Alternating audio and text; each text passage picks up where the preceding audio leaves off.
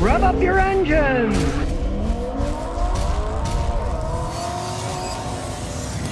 You can buy cars out of vending machines on the street now in London, England. A company called Auto Trader now has cars sitting inside these glass containers locked in that you can buy with your phone. You can get an app, put it in, and you can buy the car right on the spot. The car seller that's already agreed to what price they want to go. It's just like all the other guys like CarMax. You can't haggle the price. And if you see that car and you want to buy it, you can use your phone if you have the money and the app on your phone. Buy the car right there on the street in London and then just drive it out.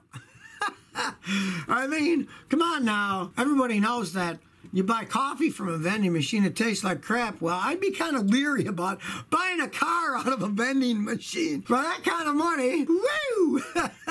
Taking a chance without even road testing it. You can now buy a car in London out of a vending machine. Rockpile Ranter says, Scotty, love the show. Got a 93 Nissan Pathfinder, 6-cylinder, 190,000 miles. Runs good. Is it worth restoring? Thanks.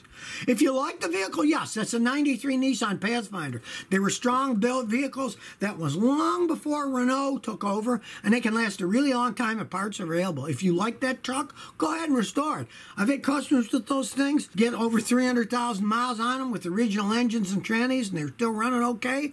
Those were well made. You can still get parts for them. There's nothing wrong with a 93 Pathfinder. You could probably drive that thing forever if you restored it and took care of it, because the Nissan really knew how to make standard transmissions. The Datsuns, I mean, originally they made some of the best little race cars out there with standard transmissions. I would definitely keep it if it was a standard transmission and restore it. Santos Chicas, would you recommend a Honda Odyssey or Toyota Sienna for a family van? Toyota Sienna by far. Now, when they first came out, Honda Odysseys were pretty good vans, but then they had automatic transmission problems, cam problems in the engines. They just loaded with problems. Why buy something that has problems when you get Toyota Sienna that are pretty bulletproof? And it doesn't really matter what year. If you can find one with low enough mileage that you want to buy at a good enough price, go ahead and buy it. Or, and if you don't care, buy a brand new one and drive it for 20, 30 years like my son's doing. David says, I have a Saturn R. Turn on the car, the fan just stays on. Very commonly on those, that is a bad fan temperature sensor. It's just a little sensor. Find where that is, go to like AutoZone, they can show you where it is on a picture,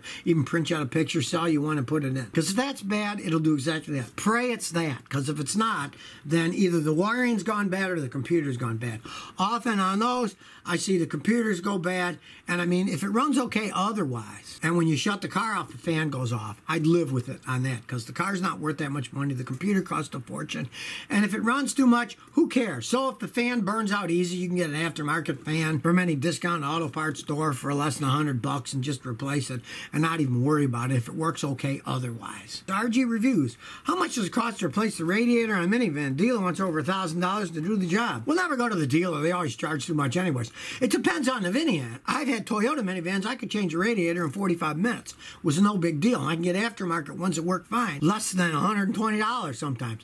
So you always have to decide where you're going to buy the parts, see where they're coming from, and the aftermarket radiators are perfectly fine. I've been using them for decades and they still work fine. How hard of a job it is to do your particular minivan, because some of the ones, like some of the Fords, you got to drop the whole front of the vehicle off and drop it down, get that up high in the air, because the radiator drops down instead of up. It can be a real pain in the butt, but research yours, how long it takes, because like I say, some of them, like Toyotas, I can change them out in 45 minutes. It's no big deal. Steph says, any ideas on rodent seating and wiring? Yeah, you know, the weird thing is rodent seat wiring in cars, because it gives them a thrill. I guess it's like them smoking a joint. The little bit of electricity going through doesn't hurt them, but it kind of gives them a thrill from what scientists have told me. You can do, like I've got that video, you can buy those rodent ultrasonic devices. You got to get the ones that are two-toned, because they get used to ooh, but they don't get used to wee, wee, wee. And people sell them. You can get 12-volt versions, hook them up. They actually do work. I have them actually in the walls of my house, an old house. The rats were always getting in there making noise. So I drilled holes, stuck the things, and then plugged them into the walls. They make 120-volt versions, and they went away, and they didn't come back. The stuff actually does work, but you got to get the one that's two-tone. Used to one tone, but the other tone, the oscillation drives them nuts. Adita Jaw says, should I get an engine guard or differential guard when buying a car? Do they do any good? If they're low, yes. They do work. You get solid steel ones that either weld or bolt on, and they're garden stuff. Now, some vehicles, you don't need them. Like, you take a classic older Toyota Camry. The frame of the vehicle was actually well below the engine.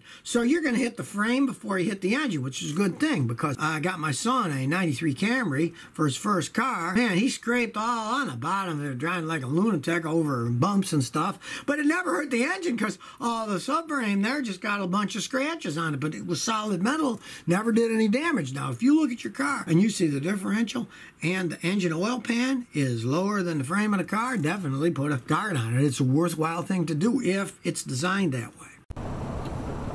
So if you never want to miss another one of my new car repair videos, remember to ring that bell.